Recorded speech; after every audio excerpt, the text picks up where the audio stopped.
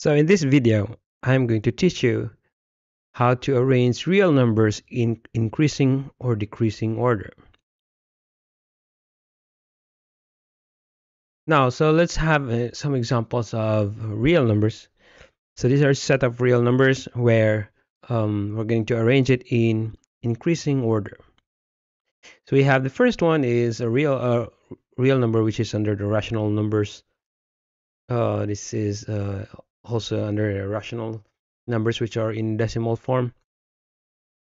These are irrational numbers. This is an irrational number. This is an integer, a whole number, another one part of rational numbers. But basically, these are rational numbers except for this one, which is an irrational number. Now, how do we arrange it in order? So we need to know first their values because they are in different forms. Some are fractions, some are decimals, some are in radicals. So we have to write everything in decimal to make it easier for us to compare them, compare the values. All right, so let's change first. So I'm gonna start with the 3/4. So 3/4, if you convert it into decimals, that's 0.75. So if you don't know how to convert it into decimal, you're going to make this denominator by 100. So you have to times it. You times it with 25, both the top and the bottom, to make it 100. So it becomes um, 75 over 100. That's why it's 75 hundredths in the decimal form. Another way to do it is to divide directly 3 divided by 4. Divide the numerator by the denominator. So it's 3 divided by 4. You will have this. But if you want to have the details of that, I have a separate video about it and how to convert a fraction to decimal. And this is already a decimal, so you can just copy it because it's the same value.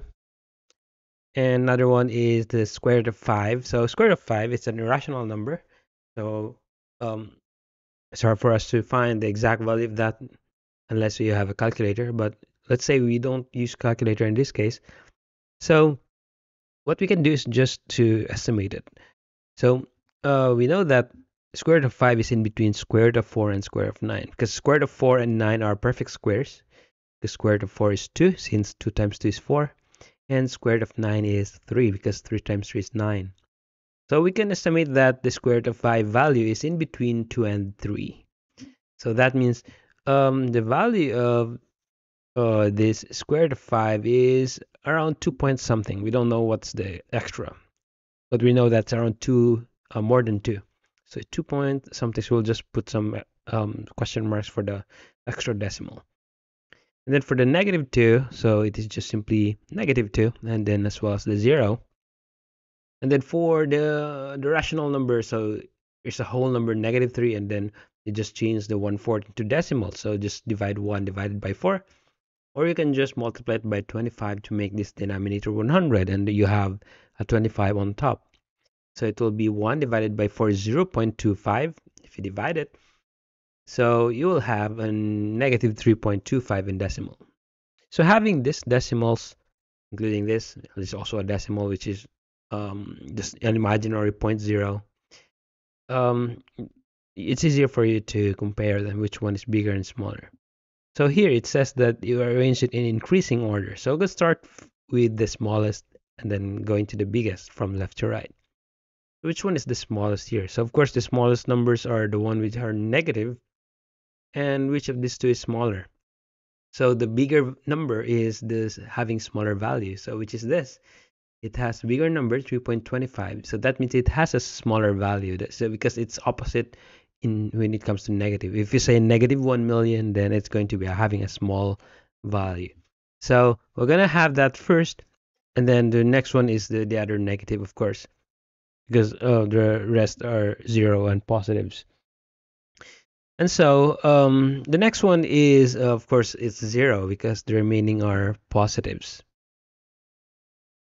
So the smallest among these positive numbers is 0.75 because the remaining is a whole number. It's a 3, and then the other one is 2. So this one, it didn't reach 1.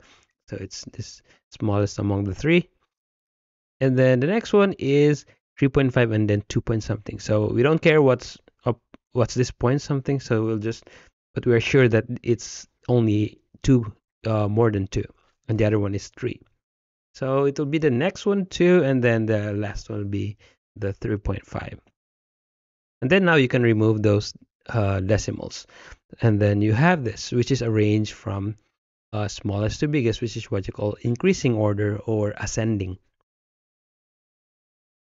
Another example, we have another set of real numbers, which will be arranged in decreasing order or descending.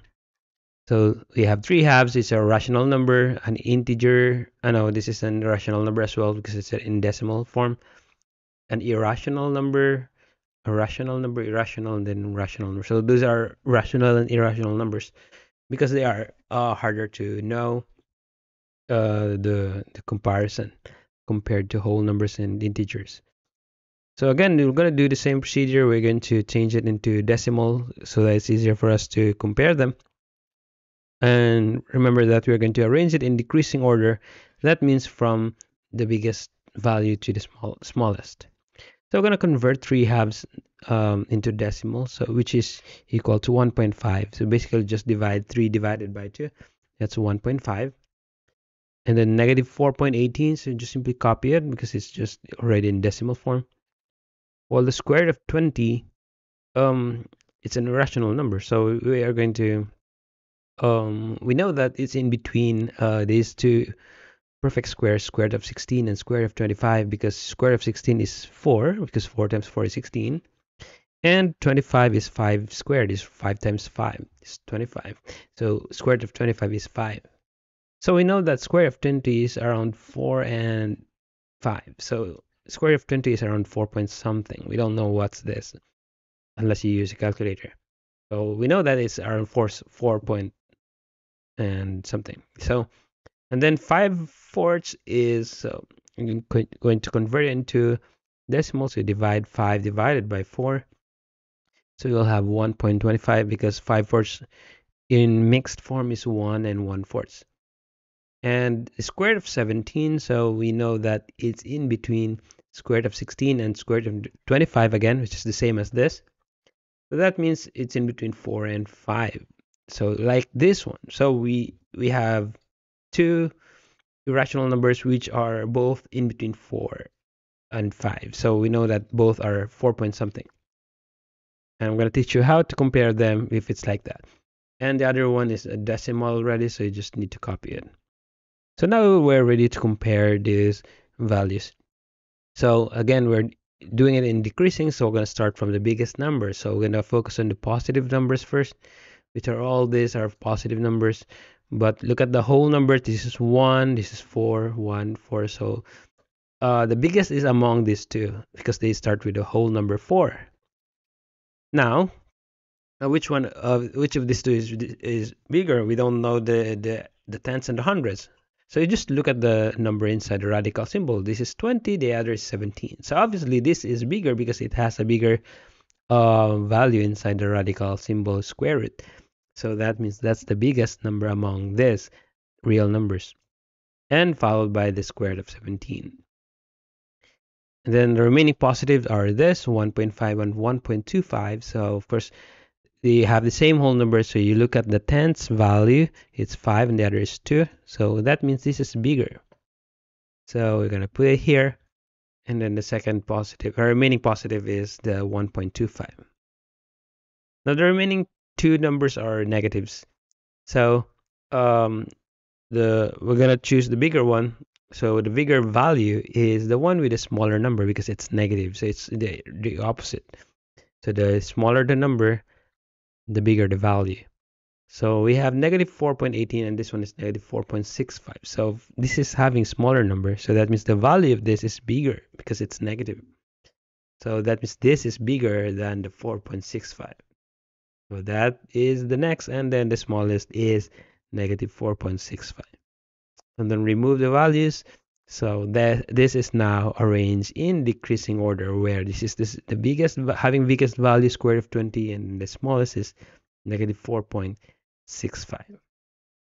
So that's how you arrange real numbers in increasing or decreasing order. So I hope you have learned from this video, and please do subscribe to my channel.